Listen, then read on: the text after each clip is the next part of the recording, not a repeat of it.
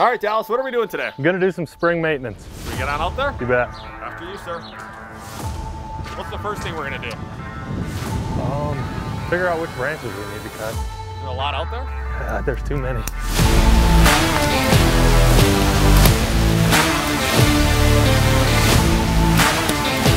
So what are you looking for? When you look at a tree, how do you know what branches to take out? When you walk up to one, it may seem overwhelming. You take care of the easy ones first, the dead or diseased. Then after that, you start opening things up. It's hard to picture now leaves and apples on these things, but if you picture a nice baseball-sized apple on all of these buds, you're gonna have way too many. So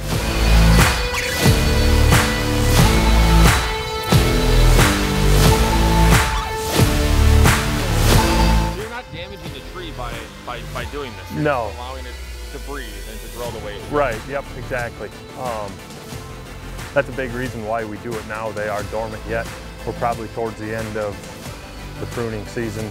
We're gonna want to wrap this up here pretty soon because of the weather changing.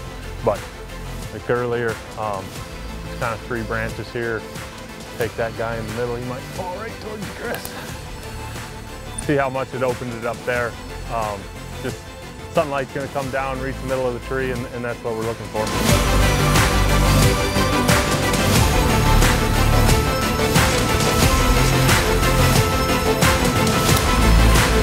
These are the buds that are actually going to Bloom it, yep. Be a flower and be a cluster of apples.